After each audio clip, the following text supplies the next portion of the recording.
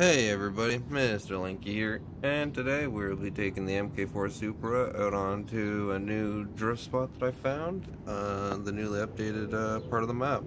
But, before we get into this, remember go to w.gg, code Mr. Linky, all caps, or, they have a Black Friday sale on for 33% off, which their code is on their shop, but, yeah. Hope everyone's day's been going great, and I'll show you the car after. But, yeah. Oh, sorry, my pet is chewing on the back of my ankles. But, anyway, hope everyone's day's been going great, and let's get at this.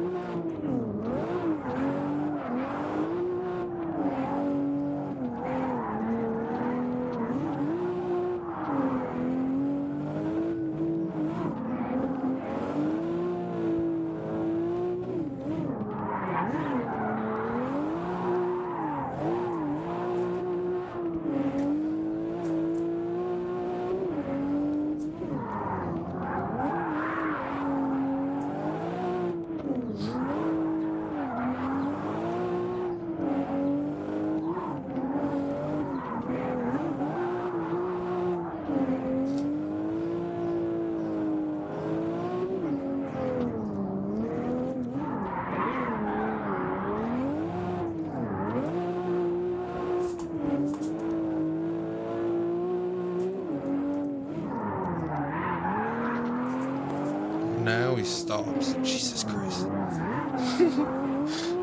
Full straight minute of like biting the back of my leg, just like, yep. And if anyone wonders, it's a pet rabbit. He's a FreeRoam guy. But he's so goddamn cute. God damn.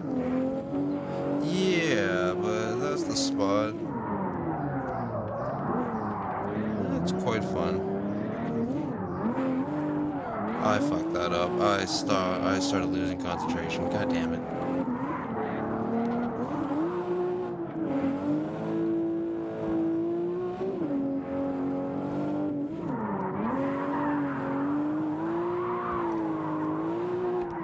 Oh, god damn it.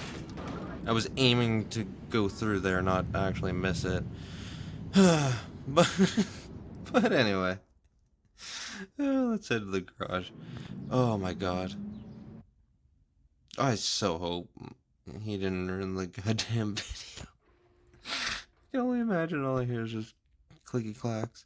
And that is so dumb. I hate that they put the F40 in one of these crates again, which means that the F40 will cost you, I believe, over 6K DZO unless you get it like right away.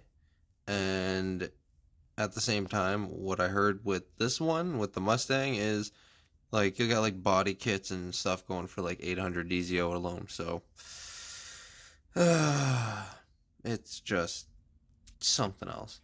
But anyway, level 3 engine, level 1 turbo, level 1 exhaust, level 2 intake, weight reduction, level 2 clutch.